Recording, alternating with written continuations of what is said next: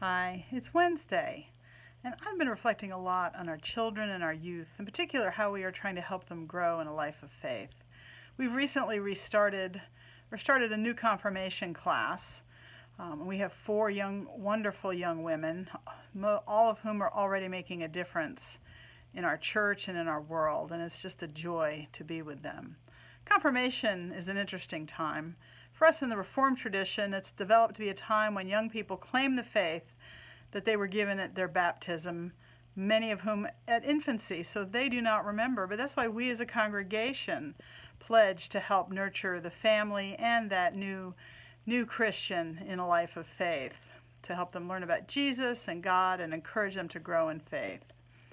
Proverbs 22:6 says, "Train a child in the right way, and when old, they will not stray." Another version, which the Message says, "Point your kids in the right direction, and when they are old, they will not be lost."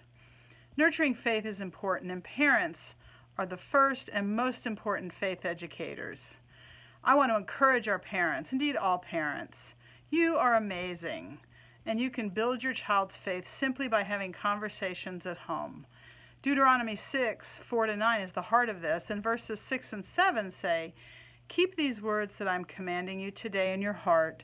Recite them to your children and talk about them when you are at home and when you are away, when you lie down and when you rise." Moses knew that the stories of the faith and the faith of Israel depended upon parents simply talking about it. But wait, you say, "I'm not trained to talk theology." That's okay.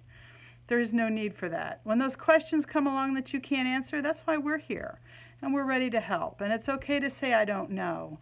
And we have resources to help you, and we walk with you in this journey. But find time every day to reflect on the day. Perhaps you can ask your child where they saw God that day, maybe, or what God might want them to do about a problem they're having. Read the Bible together, worship together here at church or on live stream or wherever you gather with your faith community. Confirmation is one step in the journey. We're not preparing them to graduate. And we, like Proverbs, are training the next generation, and like Deuteronomy, having conversations about those things that extend from the classroom and to the home. And again, it's not a graduation. It's just a step in the journey, a life of faith. A journey that all of us are on, that each of us walk individually, yet connected to each other, to this community of faith here in Bowling Green, as well as the household of God around the world. And I encourage you to pray for all the families, for all these young people who are in confirmation, that they may nurture their children in faith, that these young people may find their faith challenged and grow to know God and Jesus better, and to know more of what God wills for their lives. I know blessings will abound. Have a wonderful day. Thank you.